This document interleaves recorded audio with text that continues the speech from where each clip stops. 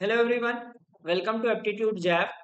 This set from CAT 2020 slot to DILR has a table given to us, and it says that in an election several candidates contested for a constituency. In any constituency, the winning candidate was the one who polled the highest number of votes. The first runner up was the one who polled the second highest number of votes. The second runner up, third highest, and so on. There were no ties in terms of number of votes polled by the candidates. So there is no tie in the number of votes in any of the constituencies. In an electoral system, a security deposit is the sum of money that a candidate is required to pay to the election commission before he or she is permitted to contest. Only the defeated candidates, that is one who not win in the election, who fail to secure more than one sixth of the valid votes polled in the constituency, lose their security deposit. So if a candidate is not able to secure one sixth of the votes, okay, then they are considered as losing the security deposit. Okay, the following table provides some incomplete information about votes polled in four constituencies A, B, C, D. Okay, so there are four constituencies A, B, C, D. These are the number of candidates. Okay, these are the total votes, and first, second, third, and fourth. First, second, and third.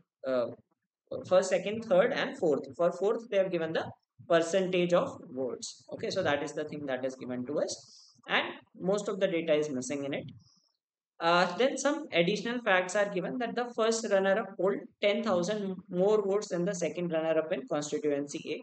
So it will help us find this value. Okay. Then none of the candidates who contested in constituency C lost their security deposit. Okay. So let's put this value. This will be 85,000. Straightforward number. Then none of the candidates in constituency C lost their security deposit. So all of them, there are five candidates. This is one, two, three, four. There will be a fifth candidate. None of them is losing the security deposit. And the difference in the votes polled by any pair of candidates was at least 10,000. So the difference is at least 10,000. Okay.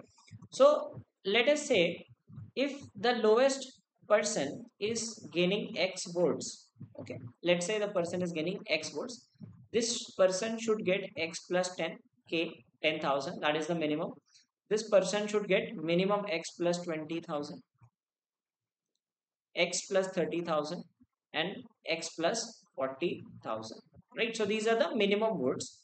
So we will get 5X plus 1 lakh, uh, 10, 20, 30, 60. So 5X plus 1 lakh is equal to 6 lakh and 30. Okay. So we have 5x is equal to 1 lakh 30. Sorry, 5 lakh 30. 5 lakh 30, or x is equal to 100,006. 1 lakh 6 will be the value of the number of votes received by the minimum by the last candidate. These are the minimum number of votes received, right? Because if you are taking x, then this person should get x plus 10,000, x plus 20,000. So we will get this as the value. That is the that will be the maximum number of votes received, because we are putting all others as minimum possible value. Also, it is saying that none of the candidates lost their security deposit. Okay, security deposit कब lose होगा? Like if you get uh, less than 1/6. Okay, so if you divide by 6, right? So if you say that only the defeated candidates who fail to secure more than 1/6. So 1/6 is, if you divide by 6, you will get 1 lakh 5. So if you fail to secure these many votes, right, you have to secure more than 1/6 to prevent from the security deposit loss. So this is the maximum possible value. This is the minimum possible value. So you have to secure more than 1 lakh 6 votes. So it was a carefully crafted value. Hence, we will get the values received, number of votes received by all these candidates. So this person will receive 1 lakh 6 votes. This will receive 1 lakh 10,006 votes, 1 lakh 20,000 6 votes, 1 lakh 30,000 and 6 votes. This person will receive 1 lakh 40,000 and 6 votes. Okay, so these are the number of votes for each of the 5 candidates. So for C, we can find all these values because there is one minimum and maximum value possible. That is the only value possible for the number of votes. Third says the winning candidate in constituency D polled 5% of valid votes more than that of the first runner-up. Okay, and all the candidates who lost their security deposit while contesting for this constituency put together polled 35% of the valid votes. Okay, now let us use this information to find some thing like total number of votes polled and the number of votes by first candidate, right? Okay, so if you notice these values 375 and 300, so can it be written as 5 and 4? Isn't it 5 ratio 4? So let us say this candidate has got 5x percent votes, this person has got 4x percent votes. Okay, it says the winning candidate has polled 5% of valid votes more. So that means this is 5x plus 5 percentage of votes. Okay, that is the thing which is given to us, right? Now it says that 35% of the people lost their security deposit. Okay, 35% of not the candidates, it says 35%, all the candidates who lost their security deposit, they got 35% of the votes. Okay, now it is possible that these 4 people are gaining votes and the rest of the people, now this person is getting 10% of the votes, so he will lose the security deposit. Okay, definitely this person is going to lose the security deposit. Okay, so we cannot have these 4 people. So 35% is lost. 65% of the 65% of the votes will be the ones among the ones who retain their security deposit. Okay, now it is possible that these two add up to 65 or these three add up to 65 because this person is definitely losing, getting only 10% votes. So let us take the two cases. If we take the first case, in the first case what happens is we get 10x plus 5 is equal to 65, right? This means that x is equal to 6. If we give x equal to 6, so in this scenario the person will get 35% votes, this will get 30% votes, this is getting 24%. Now this person cannot lose that security deposit. Okay, this person cannot lose the security deposit because he is gaining more than 1/6. So our assumption is wrong. So that means these 3 people lose the security deposit. Okay, top three do not lose the security deposit. So we have these three being added up, it will give us 14x plus 5 is equal to 65%. Okay, now how do we get the values? So we have 14x plus 5 is 65, or we will get 14x is 60, or x is 30 by 7. Okay, x is 30 by 7. Now we will find the total number of votes. So 5x is or we can take this as a round of number, we can take 4x. 4x will be 120 by 7. 120 by 7% is 30,000. Okay, so what is the total? 120 by 7% of total votes is 30,000. 14x plus 5 is 65, x is 30 by 7, this is 4x, so 120 by 7%. So total votes will be 30,000 into 7 by 120 percentage. Okay, so we'll multiply by 100 to get the result. So this is what we will get as 120 into 25, 250. 250 into 7 and multiplied by 100 also, because this is a percentage value. Okay, so percentage means 120 by 700 or 700 by 120. So accordingly we will get 250 into 7 is 1750 and 2 more zeros. So 1750 and 2 more zeros. So we will get 1,75,000 votes. Okay, 1,75,000 votes. And the next thing is this person is getting 5% more votes.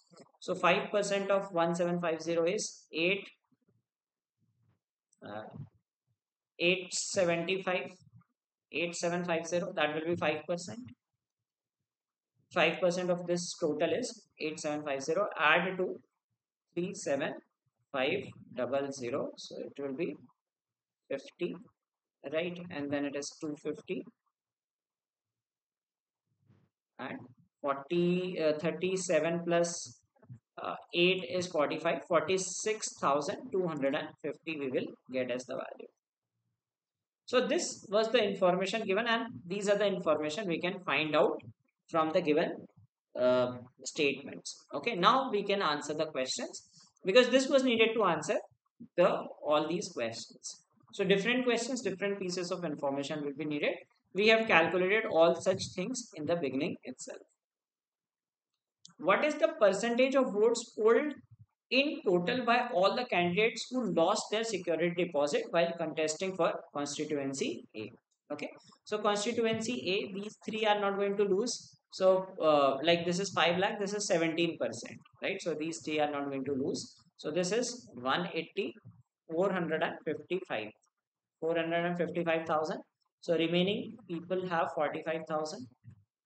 These three, top three are getting 455,000, remaining are getting 45,000, and all of them will lose. So for 45,000 by 500,000 is 9%. So 9% of votes uh, will be by the candidates who lost their security deposit. So this is the collective of all the other candidates. How many candidates who contested in security constituency B lost their security deposit? Now, if you calculate the value, it is 15 times, like 32 into 15 is 48, like 480. And so if you just observe it, it is 15 times, right? Now, this person, winner itself is getting 15%. Okay. Now, the condition that was given is, now some people might be tempted to answer 12 here, but the condition given that only the defeated candidates, right, will be lose their security deposit. So this is the winning candidate, right? So winner cannot lose the security deposit. So that means 11 candidates will lose the security deposit, because all of them will get less than 15%. What best can be concluded about the number of votes polled by the winning candidate in constituency C? So this is what we figured out. An exact number can be figured out from the data given. What was the number of votes polled, valid votes polled in constituency D? This is 1,75,000. So we calculated all these values in advance in order to be able to answer the questions. Next question. The winning margin of a constituency is defined as the difference of votes polled by the winner and that of the first runner. That is the winning margin. Okay. And we need to tell which of the following cannot be the list of constituencies in increasing order of the winning margin. Now, if you see these constituency A, the winning margin is 180,000. Okay. This we do not know. This is 10,000. And this is how much? 8750, 8.75 thousand, which we calculated previously, right? So these are the winning margins. So definitely D is on the lower side, right? And A is on the highest. So A is highest in all, that is fine. Now it is saying that which of the following cannot be the list. So D should come before C. We know that D is less than C. Okay, so in one of the options, C is given less than D. So that is our answer. Because we do not know about B. It can be more than others also. B can be lesser winning margin. It can be higher winning margin than any of these. So we do not know about B, but we know about C and D. So D is definitely less than C. If you take this, that is a wrong option. For all the four constituencies taken together, what was the approximate number of votes polled by all the candidates who lost their security deposit, expressed as a percentage of the total valid votes from these four constituencies? So this is a calculation heavy question. It is asking that approximate number of votes polled by the candidates who lost their security deposit. Okay. Now, in constituency C, no one is losing security deposit. In this, all these people are like these three are not uh, losing. So the remaining was 45,000, which we calculated previously. Okay. In this constituency, subtract 48,750. So we will get this value is 45,000. This value is 250 and 276. Okay, because this person is not losing. Here the value is 0, and in this case The value is like these three are not losing, okay, and rest 35% are losing. So we can calculate 35% directly without even subtracting it, because it was given that 35% of the valid votes. So 35 into 175, 35 into 35 is uh, 35 square is 1225, and we will take half of it, because basically if we do 350 into 35, that will be this value. It is 175, so divide by 2, so we will get 6125. So 61,250.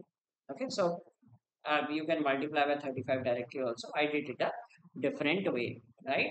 So these are the number of people who are losing their uh, the security deposit. Now, can we approximate the value?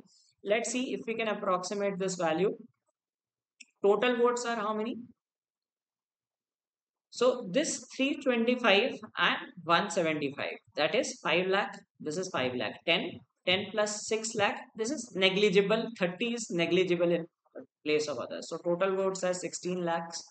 Okay. And how many have been lost? So 276 and 61, 337. Okay. 337, 500, and this is 45,000. So we get 382,500. 382,500, and total votes are 16 lakhs. So we need to divide by 16 lakh. So divide 382 by 16. So 16 2 is 32.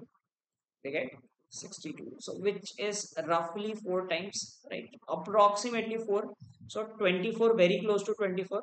I mean, see, these two can be eliminated. It has to be between 23.54 and 23.9. I mean, you can calculate it in steps also, like you get 662, right? Then you get 48, 14, and 140, right? 9 times, you will say that 144. So approximately it is asking approximately. Okay, so approximately this will be the answer, 23.91%. So this was the solution to the set and the answers to the question. It was a quite calculation intensive and information intensive set, and ideally should not have been the first set to be attempted in the examination.